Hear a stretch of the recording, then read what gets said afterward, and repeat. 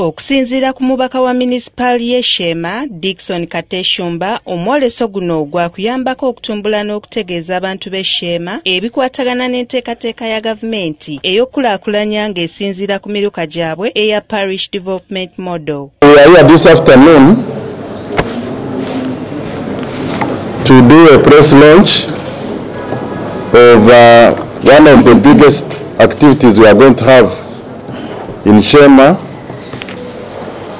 and this is the Sheema show, what we call a miracle in our language, which is essentially a trade and agricultural exhibition. So we have decided to restore it, and starting this year we are going to have it from the 9th and 12th of November.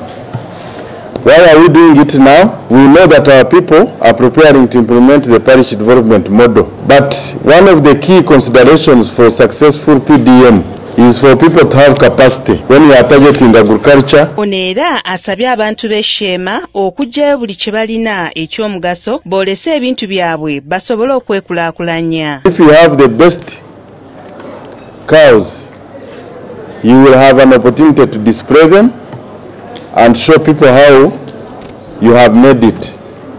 If you are processing a product, you will be able to display it and show people how to do it. Omubaka omukyala owa disitulikiti y'e Sheema, Rosemary Nyakikongoro, ategeezezza nti mu mwoleso guno abantu baakutegeezebwa nnyo ebikwata ku kukuuma obutonde bw'ensi n'obulungi obuli mu kukola dduyiro naddala okwetangira endwadde. Ekikwata ku miti, omanyi Sheema, abakyala baffe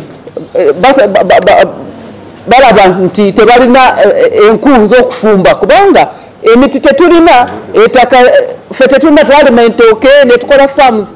Naye kati bwe bajja n'emiti gino tujja kukubagiza abantu baffe tubanyonyole nti balime emiti kubanga gino emiti tegita ntooke ate tegita ne farms.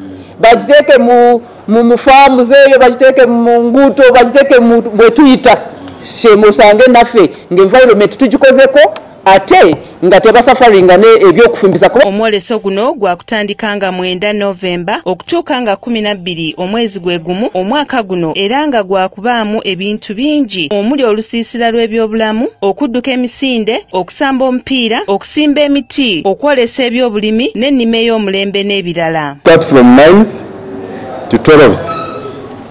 During the show, which is a free entry, we have so far registered more than 20 exhibitors, half of whom are local.